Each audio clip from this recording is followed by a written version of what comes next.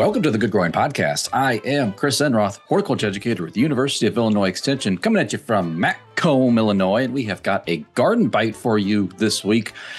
Well, I've gone and done it. It's kind of my annual thing that I do every single year, and that is I go outside without protecting myself from the miserable, miserly, darn little chiggers. Yes, so the other day I was crawling around, getting rid of some tree of heaven in the backyard, and a few days later, I had the telltale signs of chigger bites all over my midsection. Well, because this podcast is going to be coming out, I think dropping right on the 4th of July, I'm sure many of us are going to be outside enjoying the day with family, friends, barbecuing, enjoying maybe the loud booms and bangs of fireworks. And if by chance you are crawling around on the ground as I was, maybe escaping or diving away out of the range of a Roman candle or a bottle rocket, well, you might find yourself also in the habitat of the dreaded chiggers. So what we're going to do today for this Gardenbite, I am going to cover an article that we wrote back in 2019 when I then also once again fell into just an awful pit of these darn dastardly little arachnids. So it was the same kind of mistake, and I want to dive into some of the misconceptions behind chiggers. Enjoy. How can something so small cause so much agony? This thought, along with several other expletives, ran through my mind as I clicked from web page to web page, searching for a cure to my constant itching. What was the source of my anguish? Chiggers. My entire body, mostly the private parts, were covered in tiny little chigger bites. Through the blinding, itching hysteria of the next couple days, I found lots of so-called curatives on the internet.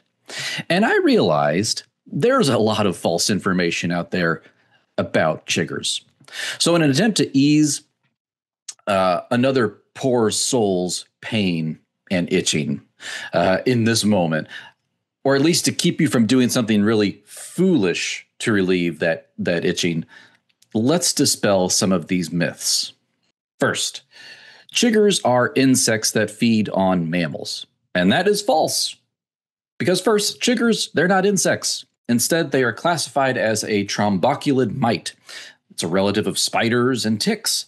And according to our now retired extension entomologist Phil Nixon, nymph and adult chiggers, they're actually predators.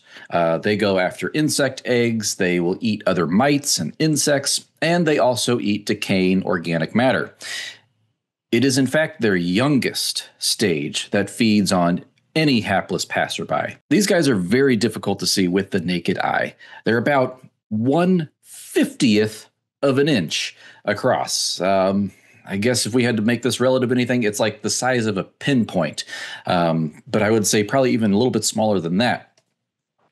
Immature chiggers feed on a variety of animals, not just mammals, and this includes birds, reptiles, and of course, mammals like humans. Next myth. If you wear long pants tucked into your socks, you will not get chiggers. Now, I am sad to say this is false, for the most part. Now, while wearing protective clothing is a hindrance, and it might reduce maybe some of the biting that you might get or some of the chiggers that can make it up into an area to bite you, chiggers are quite inclined to climb around on the host so they can find a suitable feeding site. And because they're so small, you really can't see that they're climbing on you or they're on you. And the thinner the skin, the easier it is for the invader to insert its piercing mouth part, which is why you typically get bites around your ankles or behind the knees, in the groin or armpit area, and around belt lines. However, in my own experience over the years, I have found that chiggers tend to stop at a spot where clothing is restrictive, such as, socks or belt lines. And even once when I ventured out into the tall grass prairie in Kansas, I came home with the emblazoned outline of the vest I was wearing in chigger bites all over my chest and back. Now it is time for our third, and I think this is maybe one of the biggest myths out there. Chiggers burrow into your skin. So you need to suffocate them using something like nail polish, or bleach, alcohol, turpentine, or fire. Oh, the list goes on and on. This is false. I would say this is the top misguided thought out there on chiggers. They are not burrowing into your skin. So you can at least remove that unpleasantry from your mind if you are suffering from bites right now as you listen to this. Therefore, if they're not burrowed into your skin, there's no reason to suffocate them. And there's certainly no reason to be pouring bleach on your skin or, heaven forbid, holding a flame to the bite. What really happens when you get bit by a chigger is that it uses its piercing mouth part and it injects digestive fluids into the top layer of your skin. Now, these juices react with your skin cells and it forms like a straw-like welt. And that chigger uses this straw-like welt to suck up your liquefied skin cells.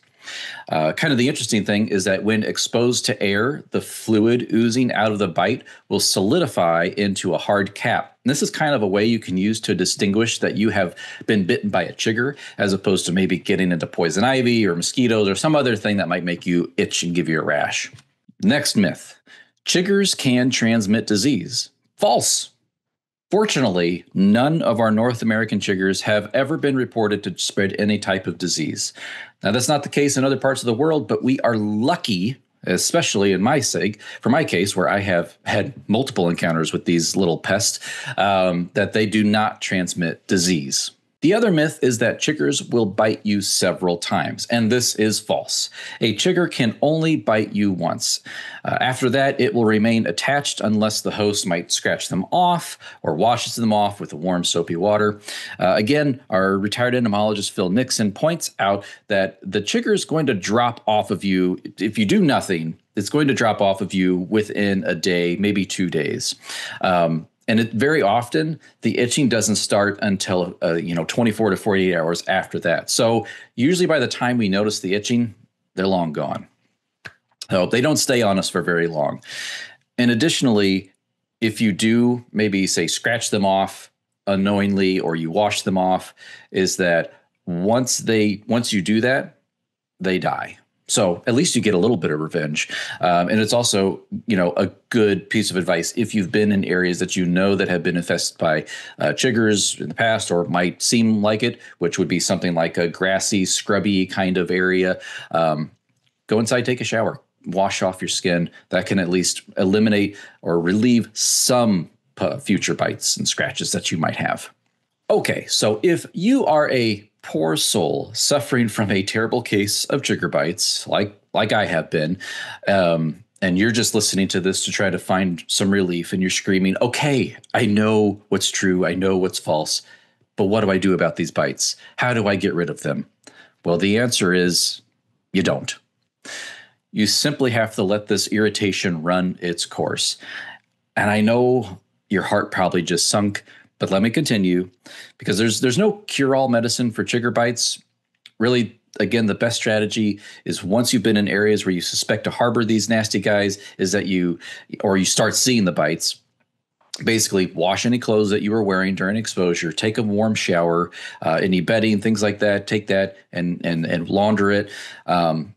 This will remove any chiggers that may have made it onto your clothing or you might have dropped off of you. And once the itching begins, there are various products available to relieve your discomfort at drugstores, or talk to your physician who might be able to prescribe something or give you something a little bit better medical advice than what I could ever give. So take solace that usually the itching is going to subside within a week. I mean, for me, it was usually for maybe 5 days long, and then everything kind of started to feel better. During this time, though, while you're itching, try to scratch as little as possible. I know this is very difficult to do.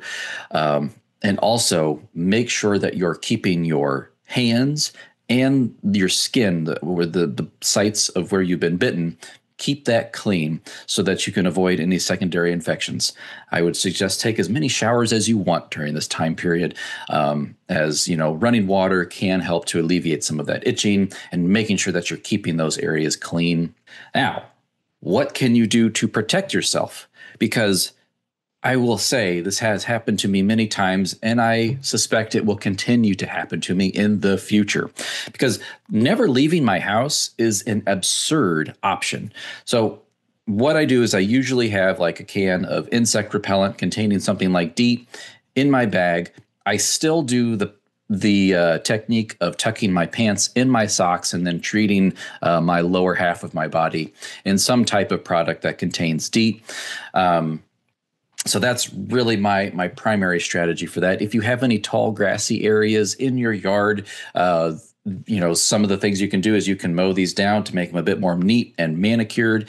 However, I usually encounter these guys in areas of prairie or timber or woodland where there's not supposed to be manicured. They're supposed to be a little bit more wild and natural. So that's why I usually turn to a can of insect repellent containing DEET. Because my dislike of chiggers is overridden by my need to be outside. So perhaps I am my own worst enemy. Well, that was some interesting information about chiggers and what to do about them if you get bitten, and dispelling a lot of those myths about what's going on when you start scratching around this time of year. Well, the Good Growing Podcast is a production of University of Illinois Extension, edited this week by me, Chris Enroth. Hey, listeners, hope you have a happy 4th of July.